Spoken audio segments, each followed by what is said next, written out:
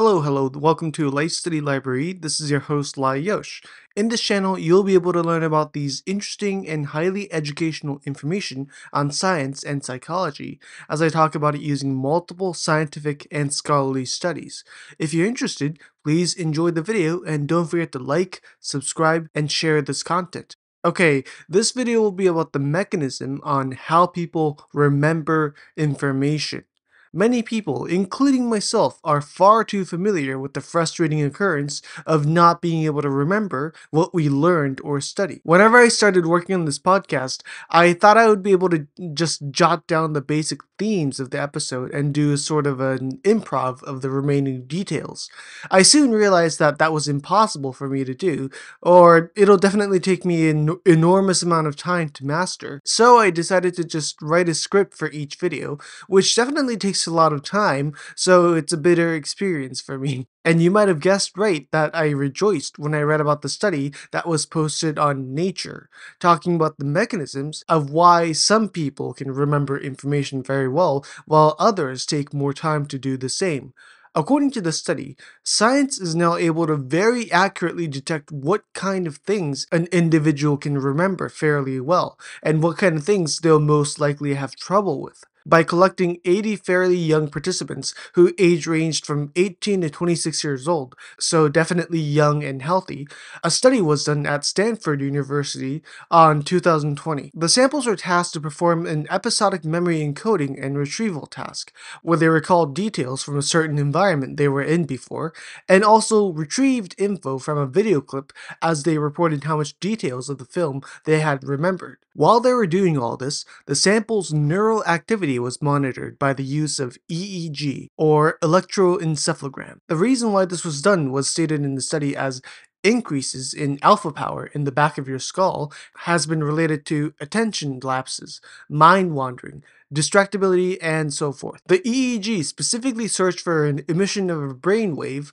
called the posterior alpha power, which is related to attention lapses or mind wandering or distractibility, a measure of how much you can pay attention and how durable that attention is to distractions. And the study also looked at the changes in the pupil diameter while performing the tasks, and how much of that was related with mind wandering, a state where you're basically thinking about other stuff that's not related to the current task. And the researchers looked at how the changes in the pupil diameter while performing the tasks also related with the slower reaction time due to a decreased level of your cognitive ability. Okay, let me quickly diverge into what this mind wandering is all about, because this state isn't necessarily as bad as it sounds. Mind wandering is actually very useful when you're trying to become creative. There are many studies that prove the effects of you becoming more creative by intentionally losing focus.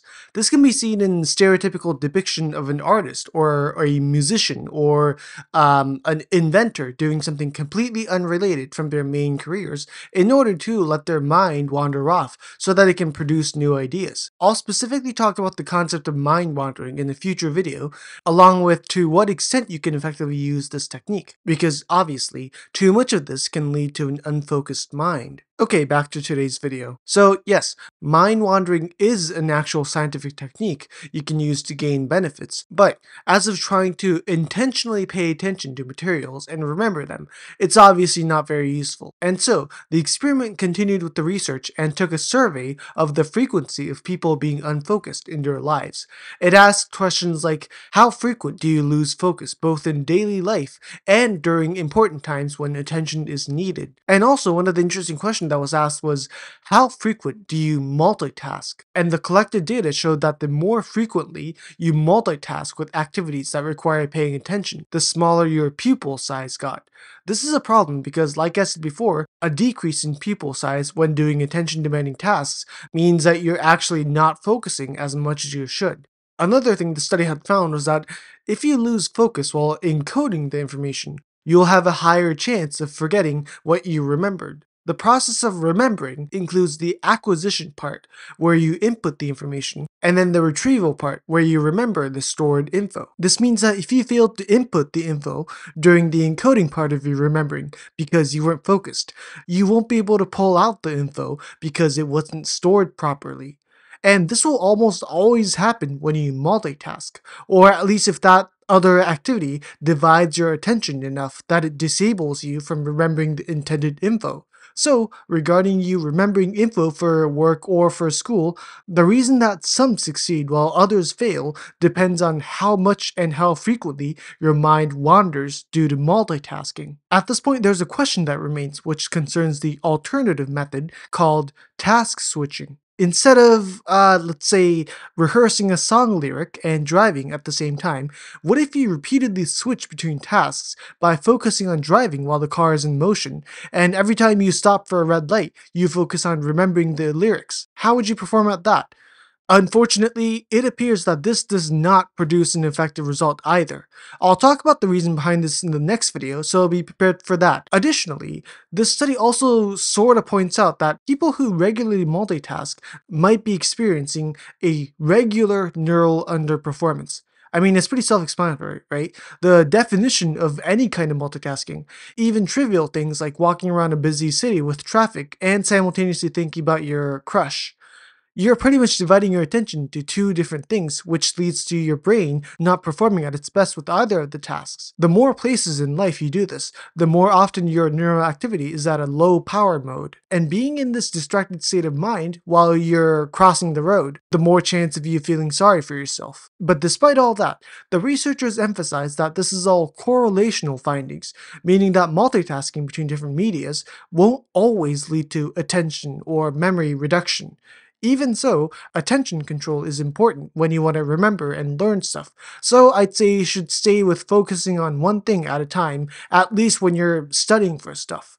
Okay, that was it for today's video. I hope you enjoyed listening to it. For the video recommendation, you can always watch the past few videos that talks about a scientifically proven technique you can use to focus on your task better. And also, if you want to know more about the mechanism of the focus state itself, then I recommend you watch What is Flow? Finding your ideal environment to concentrate and perform. You might have heard the word flow, and this video talks science on what it's all about. If you're interested, go watch. And also, a book I recommend you read that's related to today's topic is one of them will be Singletasking. Get More Done One Thing at a Time by Devora. I've already talked about this book in many of my past videos, so today I'll introduce a different book called Moonwalking with Einstein, The Art and Science of Remembering Everything by Joshua Foer. I guess some people wouldn't call this a science book because the author Joshua Foer is a science journalist and not a legitimate scientist. But I think his claims in the book are very much based on scientific evidence and also applicable in our daily lives.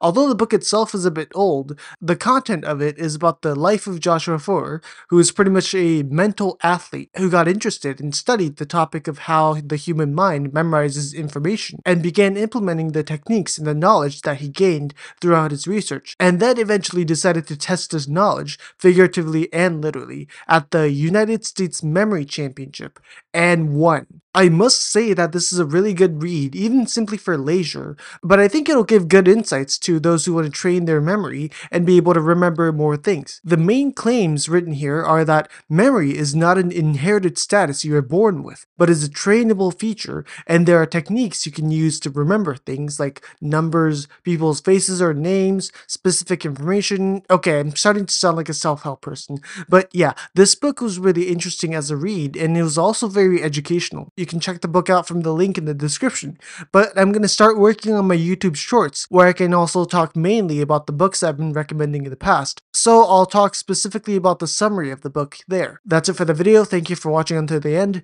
Make sure to like this video and subscribe to Life Study Library if you found it interesting and if you learned something from it. This was your host, Lye Yosh, and I'll see you in another video. Lye Yosh away!